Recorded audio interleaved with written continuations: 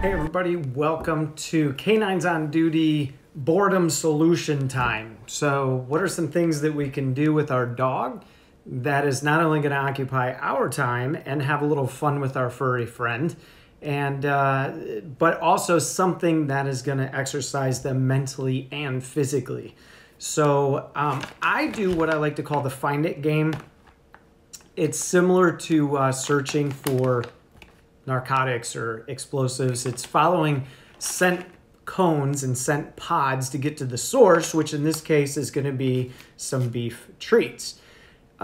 This is a lot of fun because if you think about it this way, what happens is this tiny little tasty morsel of food is setting off or giving off odor. Well, then you have airflow within your home, you know, especially if the heat's on or the AC's on, and it's blowing this odor. So let's say, for example, the dog picks up on this treat odor over here. It has to use its brain and say, okay, I smell it, and ooh, it's getting stronger, it's getting stronger. So there's a lot of processing happening inside the brain, which means they're trying to solve a puzzle. So this is gonna exercise them mentally, but also depending on how hard you hide these, it's also going to exercise them physically because the dog's running back and forth in different locations. I'll start off in the very beginning with a dog that doesn't know how to do this. I'll start off in one room, and I'm quickly going to show you how to begin training a dog to do this. So I want to take just a couple of these, maybe no more than 3 or 4, and I'm just going to do 2. And you want to actually get the dog very, very close to these items. So let me show you what I'm going to do. I'm going to start off very simple, and I'm just going to hide this right here by the leg. And then what I'm going to do is I'm going to call my dog in, and I'm just going to present like this. That's it. I'm going to get them close to the odor. Remember, I want them to actually do this work on their own, so they need to be able to pick up the scent. I don't want to put my hand right on it. Just get them close. Get them in the vicinity and watch what happens. Here, let me adjust the camera here for a moment. And then I'm going to call my dog in here. Here. Find it.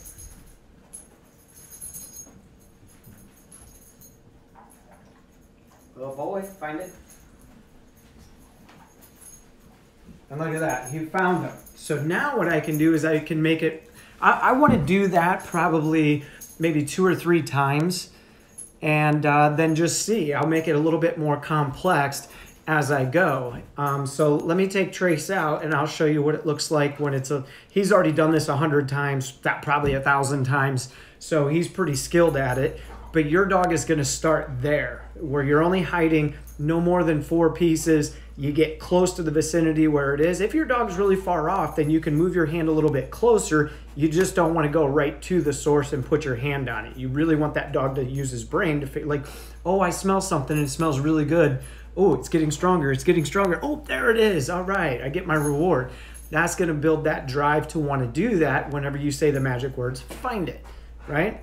So let me pause the video here, and then I'll get Tracer out of here, and I'm gonna hide some a little bit more difficult, and then I'm gonna film it so you can actually see some of the behaviors involved and how it really exercises the dog mentally and physically.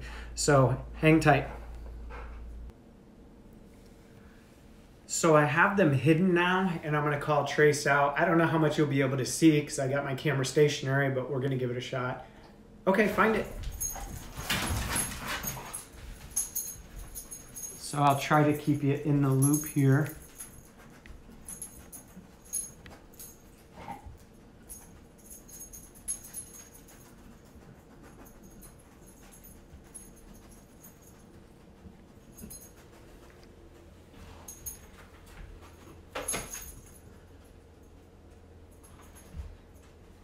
So there's one on top of some books we have over there in the corner. Find it.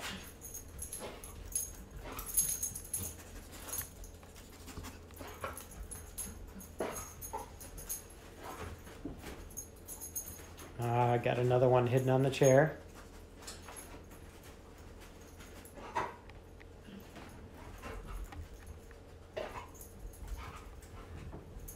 I threw one in his kennel. Here we go. Find it. Now he's missing one on the coffee table there.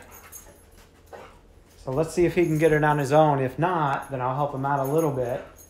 But he should know this. But we've also shot this video like 10 times, so he could be a little tired.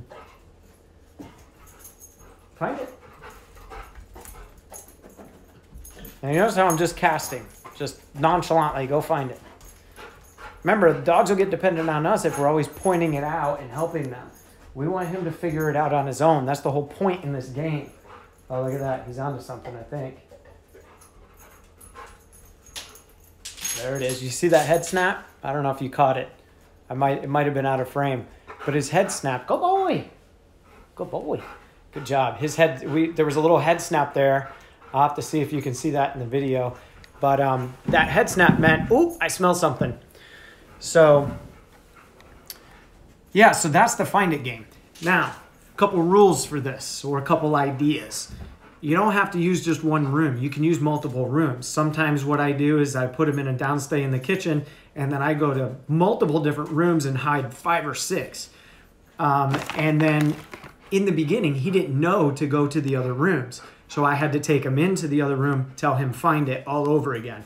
And sometimes he was so confused that I actually had to kind of go through what I showed you in the beginning, where I get close to it and then I point it out for him and then kind of let him take it from there. Now he'll see me go into other rooms from the kitchen and then he knows just to search other rooms. If he doesn't see me, then all I have to say is go in the bedroom and find it. And then he knows what that means now because of repetition. So it's a great little game to play with your furry friend, especially during these times where you're stuck in the house. And if you're anything like me, watching my dog work and watching that body language, like the position of the ears, position of the tail, that head snap, that to me is just so intriguing. So it makes me feel good too to know that I've done something good for my dog and that I'm exercising them both physically and mentally. And I just love to watch those gears turn in the head. So if you guys try this technique at home, do me a favor, let's leave some comments and tell us how it worked out for you. I know that if you have a police dog, you're probably not going to want to do this because then you're teaching the dog to search for food. And that's the whole point. We try to proof them off of that so they don't indicate on food in a vehicle. So this is probably going to be more for you pet dogs.